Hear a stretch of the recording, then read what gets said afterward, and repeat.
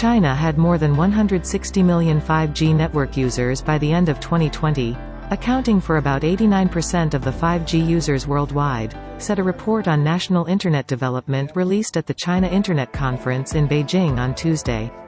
The report showed that by the end of 2020, China had 989 million netizens, with an internet penetration rate of 70.4%.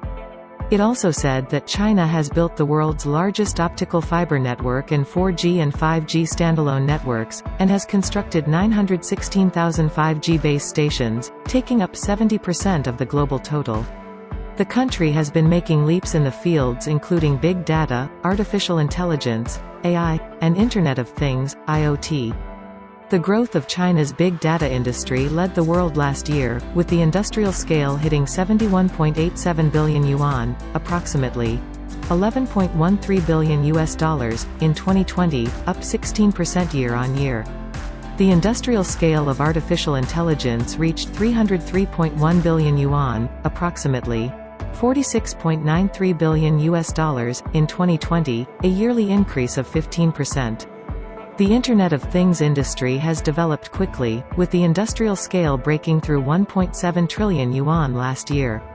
The figure is projected to reach 2 trillion yuan by 2022. Cloud computing, as an important part of China's new infrastructure construction, has embraced breakthroughs in key technologies in recent years. The market maintained rapid development last year, with the overall market size reaching 178.1 billion yuan, approximately $27.58 billion, marking a growth rate of over 33%.